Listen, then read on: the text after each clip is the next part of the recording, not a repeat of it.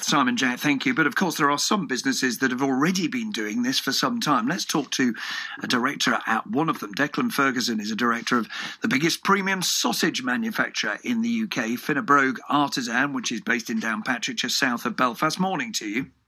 Good morning. How are you? To those who've been locked at home, this may sound very difficult and also rather unnerving. In practice, how have you found doing it?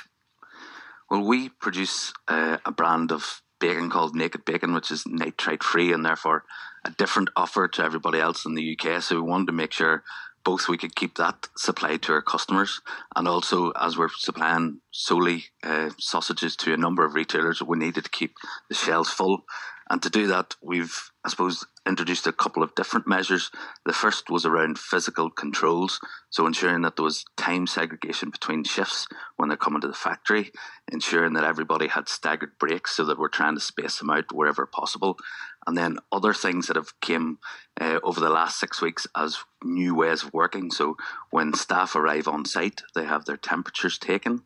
They also get a face mask, which they must wear when they're on the factory floor, and they have access to face shields and face visors. As I understand it, you give them a bonus if they follow the rules. Yes, so we've introduced a social distancing bonus, so they can get £1 of hour extra when they follow those rules. So, and to do that, we've also introduced social distancing marshals. So they're the policemen, I suppose, on the factory floor and in all areas of the factory that make sure people are following those 2 metre social distancing rules. So if there's someone listening in a similar situation but not yet started this, what would your message be to them? That it is totally doable, or that this is very costly, very complicated, and you're still not quite there yet? No, I think it's totally doable. There is additional cost, so we're spending around £100,000 a week with these additional measures. So we've introduced additional staff, we've got additional bonus, and then the additional cost of the PPE.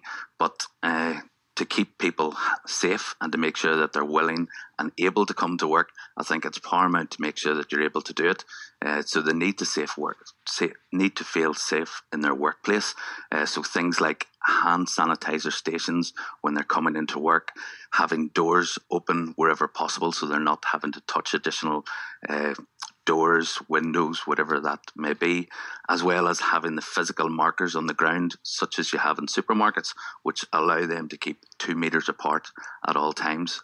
They're vital to be able to do that. Declan Ferguson of Finnebrogue Artisan, thank you very much indeed for talking to us.